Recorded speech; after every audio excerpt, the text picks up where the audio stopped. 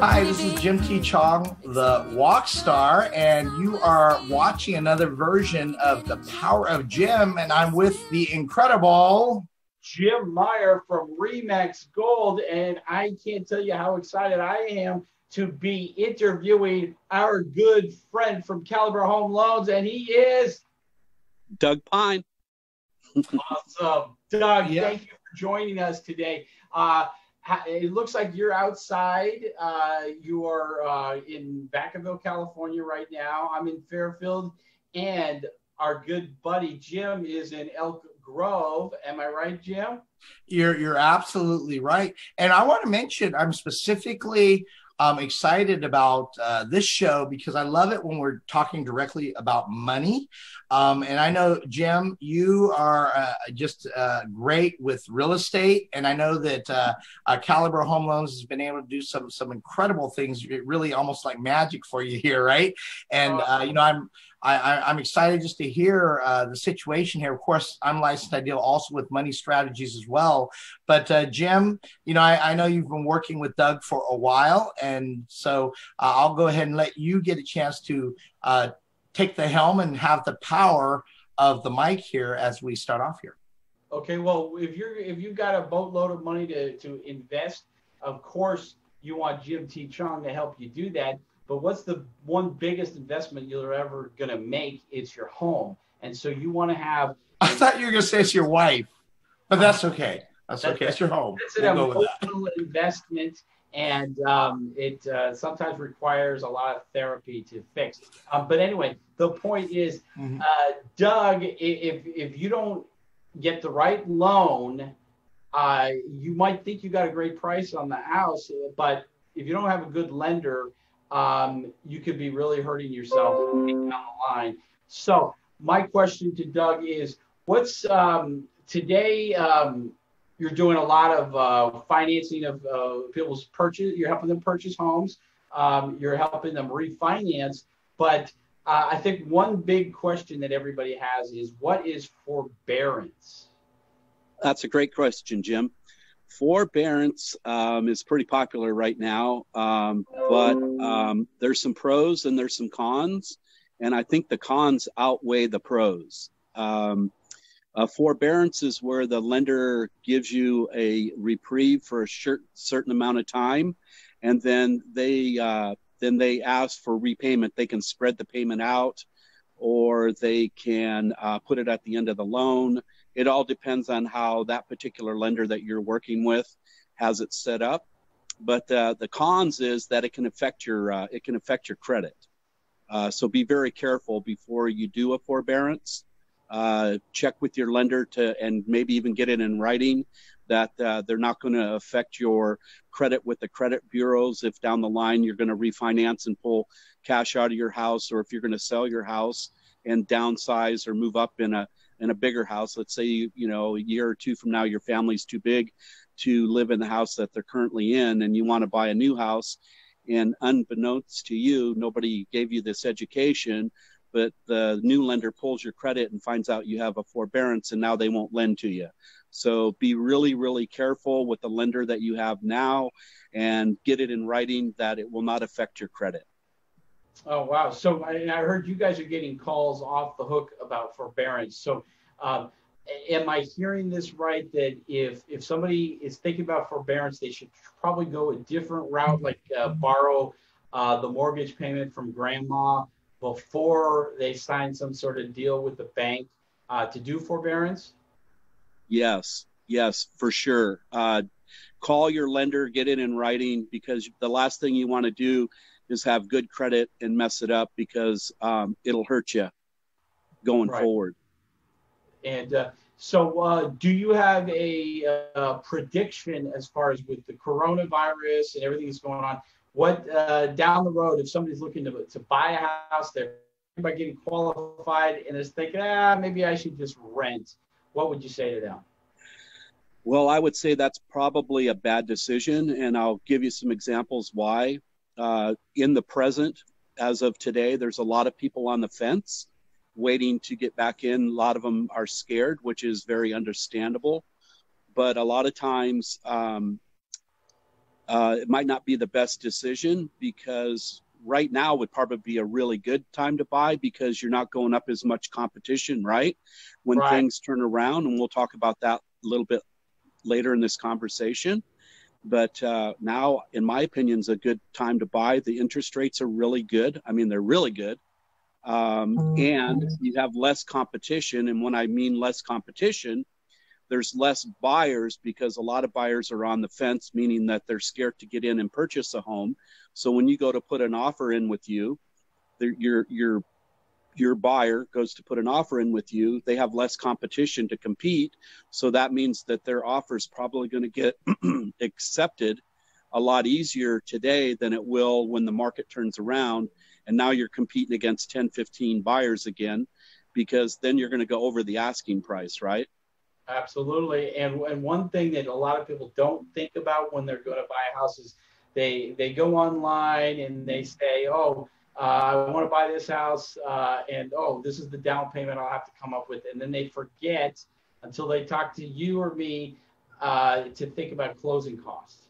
And traditionally, in the last few years, it's been very difficult for us to get sellers to contribute to the buyer's closing costs. And today, it's much, much easier. Why? Absolutely. Because people that have their house on the market, they want to get it sold. And if they're going to give away maybe 3% to help the buyer get in with their close, to help pay the buyer's closing costs, it's much better than them conceivably letting the house sit on the market for another 3 months, paying that mortgage and maybe not getting to where they wanted to go. Which one thing is moving down, which is something I think you'd like to talk about, is you've got a $600,000 house. You want to sell that and then buy, or excuse me, there's moving down, but there's also moving up. I was going to say, right now, it's a good time to actually move up, because say selling a $400,000 house is much, much easier than selling a $700,000 or $800,000 house. So you go, right. You want to buy that $700,000 house. Who's to say you can't get it for $650,000? And you're selling your $400,000 house. Who's to say you can't sell that really fast? Because right now, with the interest rates so low, people are getting in and they're paying less for their mortgage payment than they are for their rent. And so they come to you, they get qualified, and what would you tell them?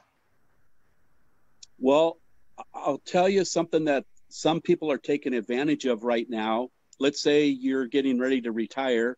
Your kids are all, out of college and, on their own lives. And so you don't need that 3,500 square foot house no more. So you might want to move down to 1,500 square feet or 1,700 square feet. Well, a lot of people, they have their 401ks, and that's great. But some people don't have 401ks. So let's say that they want to come to you and they say, hey, Jim, we want to sell our house and we want to downsize. And you say, okay, do you have down payment money for the downsized house? And they say, well, no, not really, but we have a lot of equity in their house. Well, a lot of sellers aren't taking offers from people that live in houses now on a contingent sale. So they have all this equity in their house. So what a lot of people are doing now, especially with the times being the way they have been, is they go ahead and refinance. They know how much money they need to pull out. We run the numbers for them. They put that money in the bank. You go find them another house. They take that cash from the refinance. They put it down on their new house. They have you list their house that they pulled the money out of, and then they pay those loans off, and they're in their house, and they don't have to worry about competing with people that have a cash down payment. They're the people with the cash down payment. Right. It is very difficult even today to get somebody excited about accepting your offer if your offer is contingent on selling your house. It's actually worse than it had been for a while, because we always knew that your house was going to sell. Now, especially if it is one of those more expensive houses and you're moving down, then people get a little bit scared that house might never sell. You take your house off the market to sell to so-and-so who has to sell their house. So instead that you go to Doug, they pull the cash out, they've got the money in the bank to make the down payment. And then also just the whole moving process is much easier too. Yes. You schedule things much better if you're doing these one step at a time and you're doing it in a smart way and you're not under so much pressure, because you could be pressured into doing something you didn't want to do, especially if, say, most buyers are really nice, decent people. But let's just say a buyer is a little devious and they've got 17 days for inspections. And on day 17, they say, oh, yeah, I changed my mind. I do want you to replace the roof, or we've got no deal. And you've got all these other things going, and your life is going to be totally screwed up if you don't replace that roof. Well, with Doug's plan, things are a little bit different because you are in control. So what would they do? They can't come in and see you anymore. Am I right? Well, our policy at Caliber Home Loans right now is, we're pretty closed office, but with our technology, they've spent millions of dollars on it. We can talk to them over the phone. We can do a Zoom meeting like we're doing right now. All the documentation can be sent to us. We can do a Zoom meeting and show you all the numbers, run you all different scenarios. So really, you don't really need to have to come in with our technology. Right. And you don't have to worry about getting the virus, right? Exactly. The only thing you can get is a computer virus through Zoom, but I don't think it has yet. Well, hey, I want to interject a question here. With everything that's going on, obviously, it's changing the way we're doing things, especially in this arena here. I know in the financial arena, it's hard for me to visit anyone. So doing a lot of education, over the internet here. Now, with the climate the way it is right now, what do you foresee will be happening? Because I know we do go through cycles. And what do you see where we're at with, purchasing a home today? Is it going to be, you are saying, of course, it's going to be easier than later, although what kind of residual effects is the current situation going to have for future purchases as well? And plus dealing with the recession and other sort of aspects here. Any comment on that? Okay, those are great questions. Well, first of all, you have to ask yourself, do you think that your company is going to furlough you, or lay you off from your job?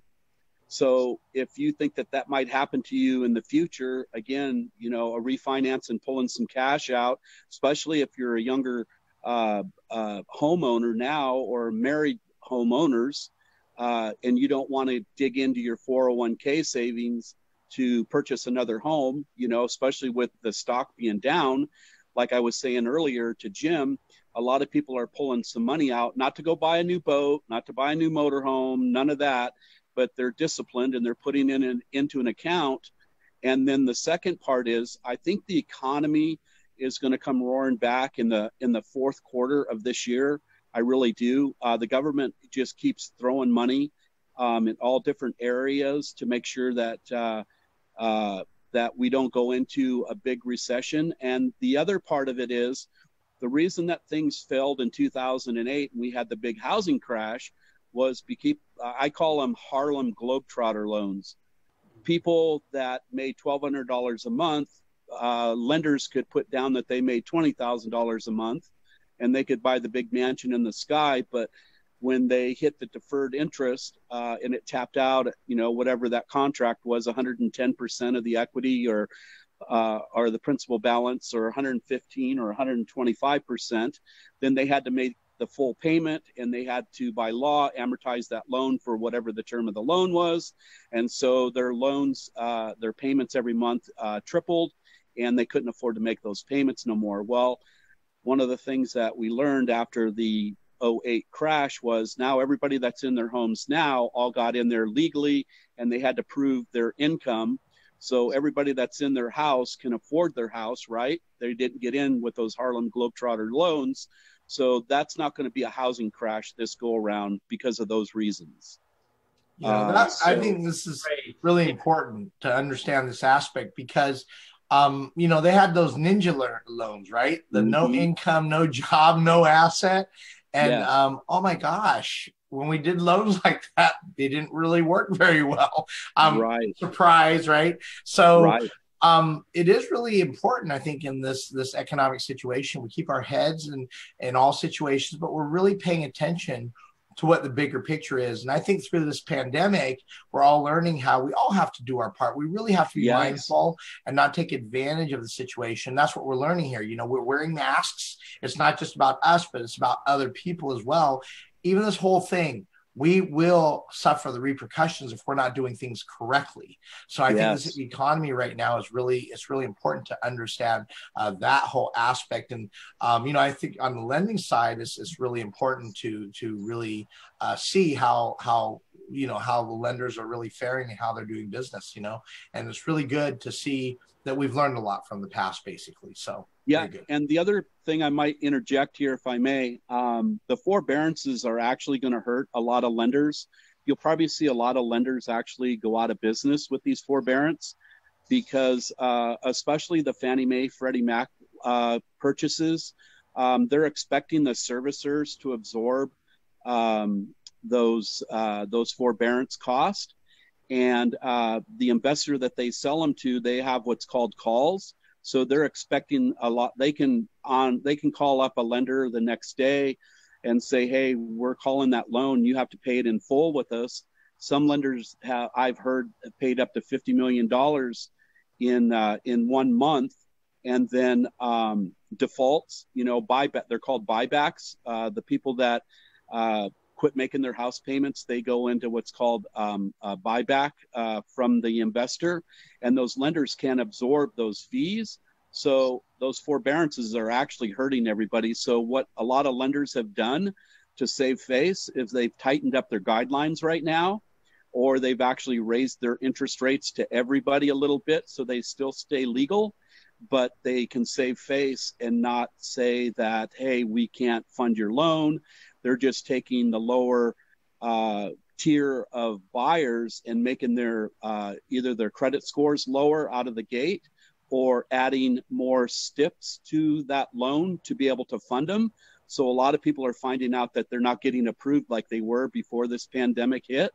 So one of the things with us is we're a direct lender and we're very financially sound. We do have some really smart people that foresee things in the future. They plan for all the worst. And we're actually, we are still, our interest rates are the same. And being a direct lender with Fannie Freddie, whatever their approval says from Fannie or Freddie Mac, which is a quasi lender backed by the government, they propped them up out of the 2008 mess. We still fund those loans without having to jump through a lot of extra hurdles that the lenders are putting on those loans for the buyers. I don't know if that makes sense to you, but that's going on right now. In a nutshell, if I go to qualify for a loan, I might be told by so-and-so I need a credit score of whatever. I come to you and you're still going to have the older qualifications and have a lower credit score, a different debt to income ratio, and I might be able to qualify with you where I might not be able to qualify with somebody else, correct? Absolutely. Our qualified guidelines are exactly the same today as they were prior to this coronavirus 19. And you're not setting up your rates to cover for losses. And we don't lower credit scores. Okay. So if you were to pull your credit, whatever your credit position was prior to the coronavirus 19, and if your credit's the exactly same status, meaning you don't have any 30-day lates, if they were exactly the same, you know, apple to apple, then your credit score is going to be the same today as it was prior to the coronavirus problem with us. Right. And then we're not going to say instead of 3 months worth of pay stubs, we're going to need 4 pay stubs, or we're not going to say, you know, we're not going to make it harder on the buyer to get a loan so that we don't have to fund the loan, because a lot of lenders, because of this coronavirus, what it's happened is the government, there's an analogy I always give. When you hop in the shower in the morning, you turn it on hot, right? And then you feel it and it gets hot, and then you add cold back in. Well, that's what the government did. they turned the hot water on and they jumped in and they bought a bunch of, it's an acronym, MBS, which is mortgage-backed securities. They bought billions of dollars worth of mortgage-backed securities, and it actually hurt the lending arena. That actually hurt. And so they had to go back and educate the government and the Treasury. Wait, the government did something that hurt the American people? Mm-hmm. Surprise, surprise. Surprise. Yeah. Yes. Yes. Well, so now they're starting to add the cold water back in, right? They're not buying as many of those mortgage-backed securities, which is a good thing. Yeah. Well, I want to ask you, with everything that's going on right now, I mean, of course, everyone wants to be able to be qualified. And I hope that people are really cautious about loans that are given to you too quickly, or if they do, reduce that, because the bottom line is if you can't pay it back, you may end up paying the piper back later. And so, what sort of loans do you recommend people stay away from? Are there any that you're just saying, wow, these are not really great loans? Like the adjustable arms, depending on when they're implemented, there needs to be really good knowledge before you go into a vehicle like that, right? Are there some loans that people should consider staying away from in general? Just what are your thoughts on that? Well, I've been lending for a long time. I got into lending in late 93. I was doing home loans through the CFL, which is an acronym for Consumer Finance Lending. It wasn't through the Department of Real Estate. So California had two different lending organizations, entities. You could get licensed through the CFL, or you could get licensed through the DRE. I chose the CFL when I first got in the business. And then after I did that for a couple of years, I broke out on my own. I studied through the DRE and got my broker's license through the DRE. And back in those days, the people that used mostly adjustable rate mortgages were investors. Let's say they knew that they were going to go in and buy a flip, right? They were going to go in and buy a house. They wanted to get the lowest short-term interest rate they could possibly get while they did those fix-up costs. And then they put it out to market. They sold that house and they went on to their next one. Well, then they came out with the Harlem Globetrotter loans, which gave people four different choices.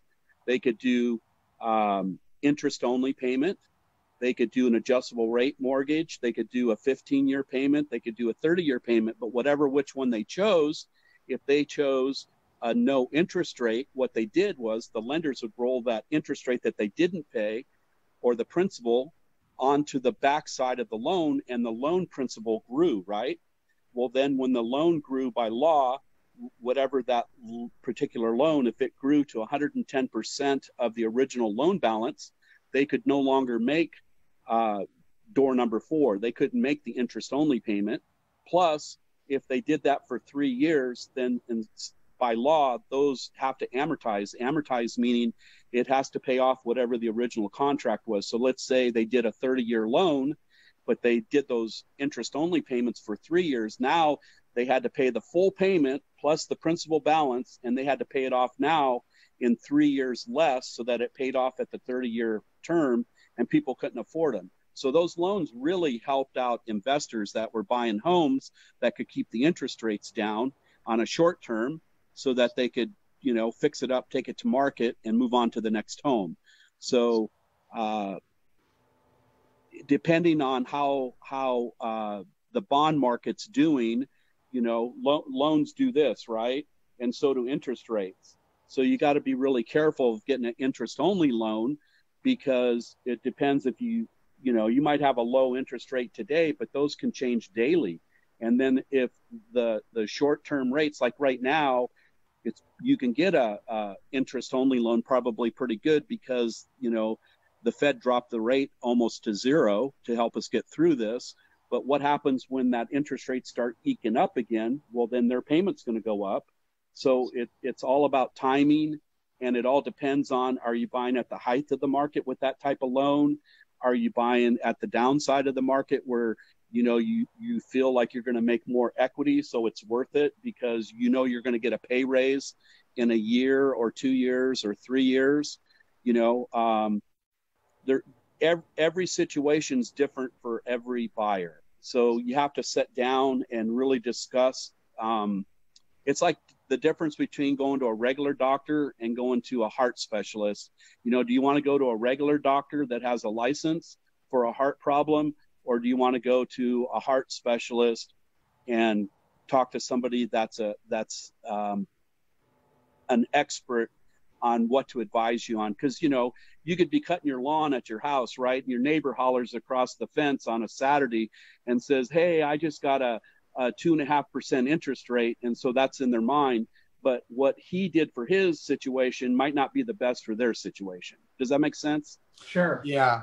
I mean, there's a lot of things where I know we're about ready to wind down here. And Jim, I think this has been a great discussion. Doug, I love your expert advice here.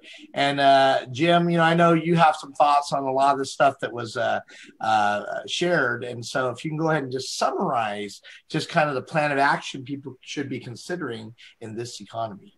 Well, to summarize, it's much more complicated than it looks on an advertisement on Google. And so that's why you want to get an expert like Doug and his team. And the nice thing about Doug and the people in his office is that they all listen and they hear what your situation is.